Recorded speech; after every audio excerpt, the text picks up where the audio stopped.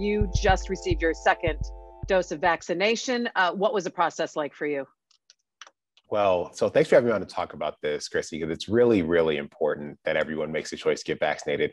I got my first dose of vaccine this past weekend. And, now that it's open to everyone who is 16 years or older, it finally reached me. And so I was glad to frankly join the now, more than 6 million people in Michigan who've gotten a vaccine dose. And so this has been something that's been really important to me. My wife, as an education worker, has been fully vaccinated for a few months now. And I think this is the choice that everyone needs to make. So I got an appointment. I went to a community site in the city of Detroit. And this was really about showing that there's so many different ways to get a vaccine, whether it's you go to a pharmacy, you go to a community site, like I went to a church. There have been schools that have had vaccine clinics open. I've toured one at Central Michigan universities, big college campuses. Everyone's really stepping up to do their part because we really need to make sure that as many people as possible in Michigan have access to the vaccine. And that's why the governor and I are working every day to get more vaccine in state.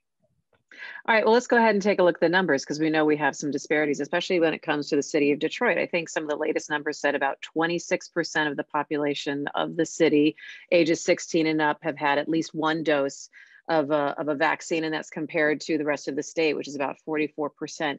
Do you think it is hesitancy that we're seeing the difference in these numbers, or is it access at this point?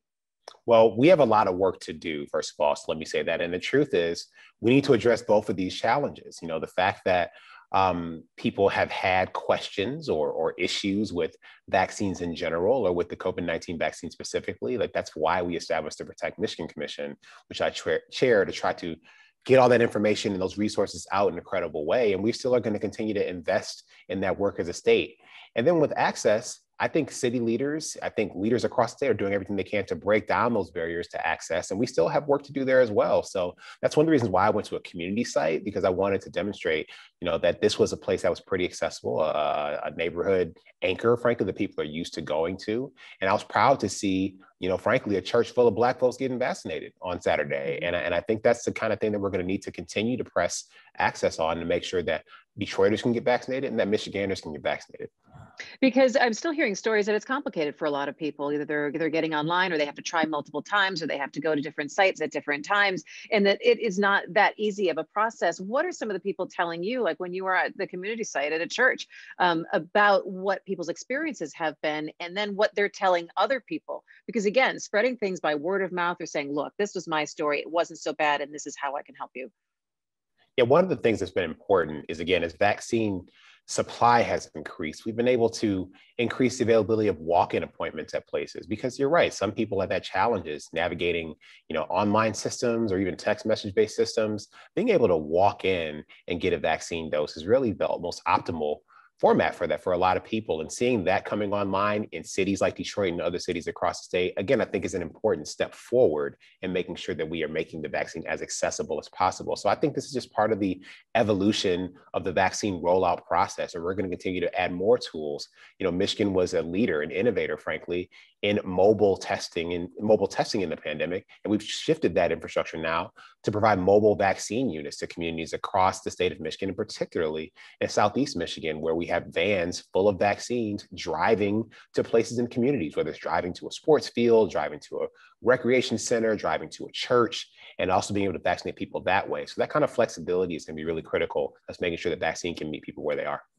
Are you talking to Mike Duggan at all about, is he saying, look, we need more help from the state, or is he saying, look, we've got enough that we need? Or what are some of the conversations that are happening between the mayor and the governor's office?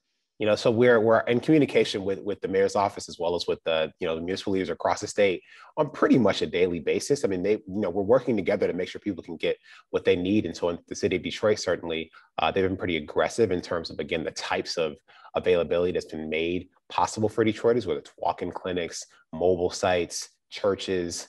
There were sites at high schools in the past week or so. And so I think they're just wanting to make sure that they have all the tools that they need, and we're going to make sure that they get them. How important is it, I guess, to see example, to have community leaders come out and share their stories of vaccination and help people navigate that? I think that this is one of the most important things. What I've been hearing since the vaccines became available back in December is that people wanted to see not only people who look like them, but people who they know get vaccinated. And so as we ramp up the number of people who are getting vaccines and from communities across the state, I think it's going to help because people will see someone they know and they love and they trust who has made this choice and who's doing okay. So, I got my vaccine.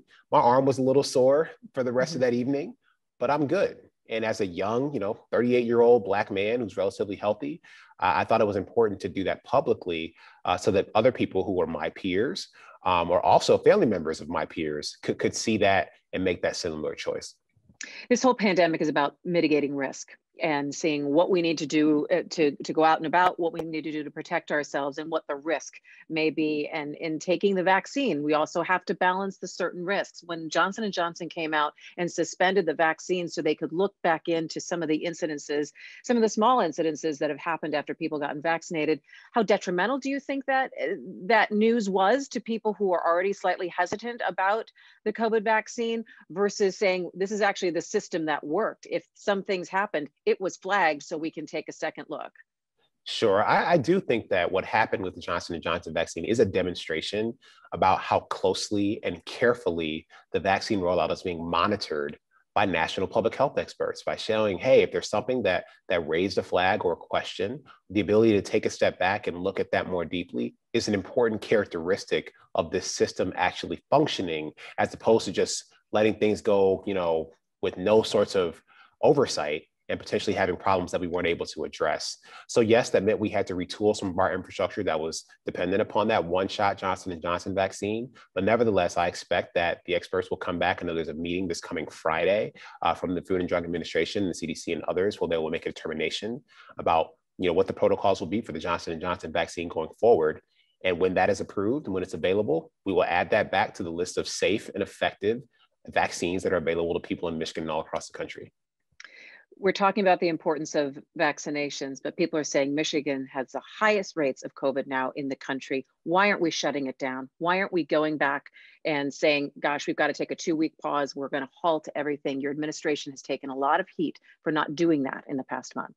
We've asked for people to pause a lot of activity. We've asked for people to not dine indoors. We've asked for indoor sports, for example, to take a pause. We've asked for people to, quarantine after coming back if they've taken a vacation or a spring break trip.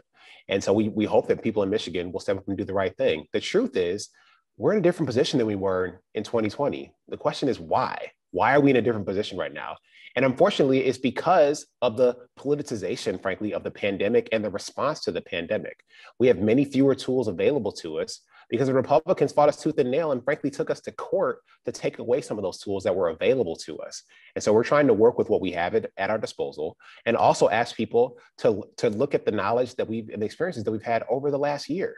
We know what works. We know masking works. We know being careful with indoor gatherings works. And so if we do that, these are things that can help us, along with ramping up vaccines, to get through not only this increase in cases, but ultimately end the pandemic, which we can do on our terms. We have the capacity and the knowledge to do that. We just need every Michigander to step up and play their part. Lieutenant Governor, it's always good to see you. Thanks for your time. We'll talk to you soon, okay? Absolutely, Christy. Take care. You can find more at onedetroitpbs.org or subscribe to our social media channels and sign up for our One Detroit newsletter.